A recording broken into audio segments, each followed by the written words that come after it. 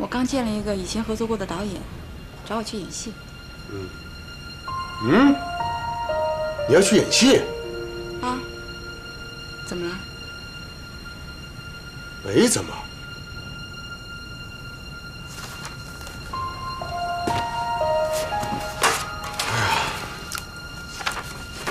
演谁啊？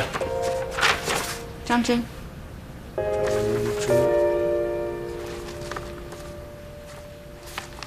戏不多，串场的。那不就是大群众吗？大群众怎么了？没怎么。不是，我就不明白你为什么突然要去演戏呀？我总不能一辈子在家演个家庭主妇吧？哎，你有什么意见就直说啊。我没意见。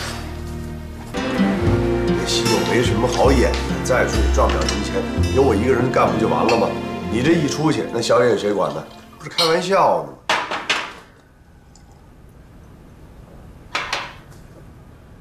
嘉诚。小远今年多大了？5岁吗？刚过的6岁生日。哦，你这6年你陪他过一个生日吗？好不容易过一回，半道又走了。你爸的生日，你妈的生日，我的生日，哪个日子你是记得住的？是你自己说的你要去买钢琴，我在那一等再等。您说您忘了，你要不就别答应。你这样在孩子心里是个什么印象啊？您哪次说话是算数的？我这不是因为工作忙吗？我这，嘉诚，我问你，是你干工作呀，还是工作干你呀？不是你，哎妈，怎么上来了？我就想在看孩子睡了没有。哦，睡了。哟，这是新买的钢琴呐？妈啊，前2天刚运回来的。刚运回来的。对，您坐，您坐，坐。哎呀，这不是考虑到这个小远可以正儿八经开始学钢琴吗？我孙子有这方面的天才，我教了一辈子音乐，不会看错的。哎，嘉诚啊，你没在外面搞什么沾花惹草的事吧？怎么可能呢？我是什么样的人，您不知道啊？这我相信，只要没什么大原则问题，小两口啊就互相多让着点儿。你说这过日子挺不容易的，哪有舌头不碰牙的？碰了就碰了，一张嘴阔气了。这舌头要是碰了牙，这牙死咬着不放，那小事可就变大事了。妈，红露露没什么的就是像您说的，舌和牙的事儿，那嘴一张就过去了。没事就好，没事就好。你说当初吧，你为了孝顺我和你爸，出钱出力的盖了这房子，住到我们身边来，让大家呢都住到一块儿，不就是为了互相有个照应吗？你们呢，要是有什么事儿呢，我们也能搭把手。就是露露，每天接送孩子上幼儿园，太辛苦了。要是觉着不方便，你们就搬回城里去住吧。行吧，我们可没这意思啊。没这意思啊，没这意思就好。露露，要是有这意思，就直接跟我说啊。好了，妈，我要有这意思，我就跟您说。哎，那我就回去了啊。下去啊，你们也早点歇着吧。哎，好嘞，慢点啊。你们也早点歇着啊。好，您去歇着。哎，哇，哎呀，成了。真不愧是你妈，真护犊子，就怕我死咬着你不放。爸爸，小远，你怎么醒了？怎么跑出来了？爸爸，你别忘了明天看我的钢琴比赛。什么钢琴比赛啊？妈妈，你没跟爸爸说为什么？哎呀，就是我跟你说，那钢琴比赛提前了，改明天了。不是，那你刚才不跟我早说？我跟你说有什么用啊？你又去不了。我要爸爸去，我一定要爸爸去。你为什么要爸爸去？爸爸工作忙。爸爸给我买了钢琴，我要在比赛中弹最好最好的，谢谢爸爸。行，那就这么定了。爸爸明天和妈妈一块儿去。谢谢爸爸，谢谢爸爸。哎，好了好了，别那么兴奋了，一会儿睡不着觉了。睡觉去。哎，要不今天晚上我哄她睡？你就算了吧你。哎，你自己答应他的啊，你可得记住了，最好记在手机里。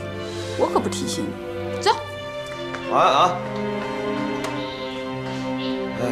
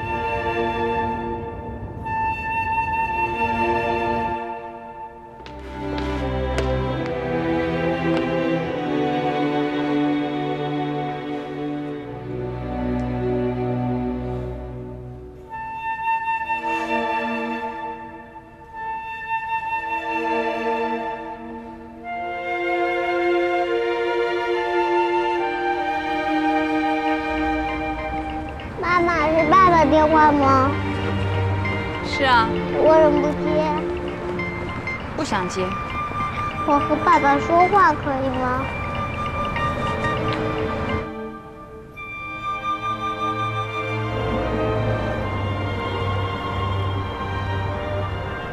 喂，爸爸。你和妈妈在哪儿啊？我和爸爸在路上。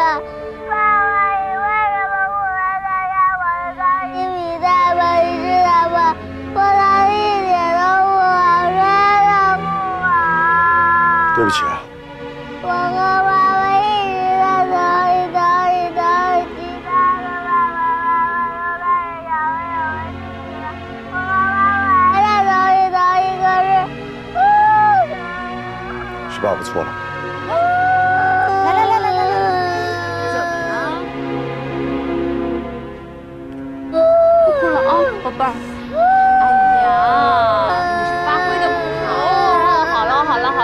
好了，哎呀。